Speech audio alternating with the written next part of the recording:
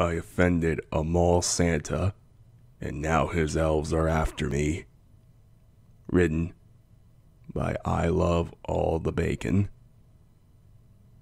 It started out as just a harmless but slightly mean gesture that definitely wasn't planned. A few of my friends and I went to our local mall to shop for Christmas presents and later take pictures with Santa.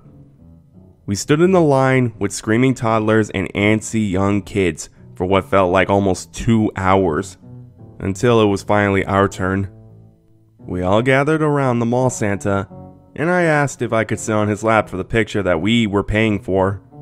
After a few awkwardly long moments, he turned cold eyes on me and said, "Absolutely not." I thought that the picture in my head would be funny, and I wasn't entirely sure that he wasn't joking, so I tried to describe the hilarious image that I had thought of. He responded again with a hard, "No. No way." The crying from the kids in the line was growing louder, so I just went along and smiled at the elf taking the picture, even though I was a bit upset. Once the picture was taken, I was feeling a little bit irritated and a bit more embarrassed at his outright refusal. Why had he been so cold and standoffish to me? Is it really only appropriate for mall Santas to pose with young kids? I know that my actions were childish, but I reacted without thinking. I stood in front of Santa and using my body to shield the kids in line. I tugged on Santa's beard a bit and whispered harshly, "You're not that convincing of a Santa anyways, and not very jolly either, butthole." His beard didn't budge much, but I saw his cheeks go red, and I quickly walked away while my friend dealt with the pictures. I went home that evening slightly embarrassed by my reaction, and I figured that was the end of it, but obviously it wasn't. That night I woke up to the screeching sound of a chair scraping against the hardwood floor, followed by light footsteps making their way through my apartment. My heart thudded in my chest as I jumped from my bed, grabbing my phone before locking myself in the bathroom. As I dialed 911, I could hear the footsteps moving down the hall towards my bedroom. I guess shitty thin apartment walls are good for at least one thing, right? When the operator answered, I frantically blurted out that someone had broken into my apartment and gave my address. The footsteps were crossing my bedroom now towards the bathroom door, but there was something else. A high-pitched giggling. I pulled the phone away from my ear as both sounds drew closer, and soon it was nothing but giggling outside the bathroom door. "Naughty, naughty, on the naughty list," came a hushed voice through the door. "What?" I called back, my voice sounding shrilled, even to my own ears. "So naughty, we'll get coal." Another voice sounded out. Then the giggling resumed, two voices ringing out so clearly and yet so in sync. "Come on, Jamie, open the door." One high-pitched voice called out, interspersed with the second voice saying, "Jamie, naughty, naughty list." There was a horrible screeching, scratching on the door that sounded like fingernails on a chalkboard. Constant, non-stop. They were scratching against the door using something. Their fingernails? A tool? I had no idea.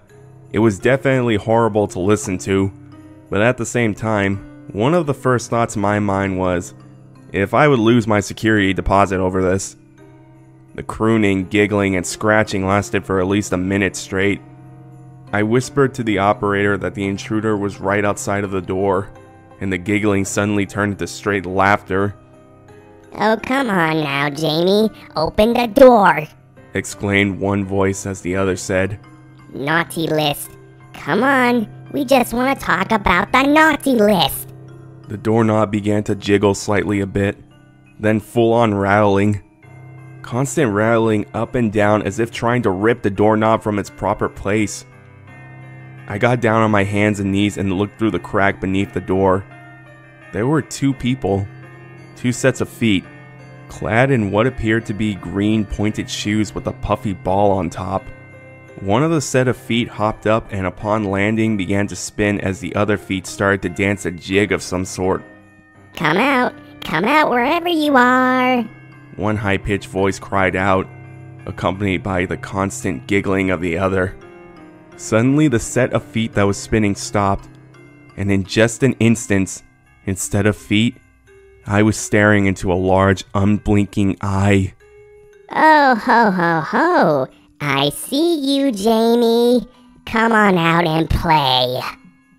I pulled my face away from the crack under the door quickly, backing up until I was against the bathtub. I could still see, could still sense the person peering at me. Gnawed fingers reached out from underneath the door, stretching towards me with unnaturally long, cracked yellow fingernails. Jamie, come on back here. It's all in the Christmas spirit. Open the door and accept that you're on the naughty list, why don't ya? I stayed silent for what was only minutes, but felt like a lifetime. I don't even know how long it was before something slid underneath the bathroom door, and footsteps began to retreat through my bedroom and down the hallway. I think they're leaving, I said out loud, hoping that the operator could still hear me as I crawled and grabbed the paper. It was painted green, with red and white Christmas ornaments painted on the front. When I opened the folded paper, scrawled out in beautiful alternating red and green calligraphy, was the following message. Someone has been naughty. Yes, you have. Not been nice. Santa was uncomfortable. You made him say no twice. And then you made a joke of him in front of kids today. But we elves love our Santa. So for this slight, you shall pay. I was dumbfounded, to say the least. When the police arrived, I showed them the note and told them about my admittedly rude response to the mall Santa. The police apparently questioned Santa extensively, but he swore that he wasn't close to the mall elves that he worked with.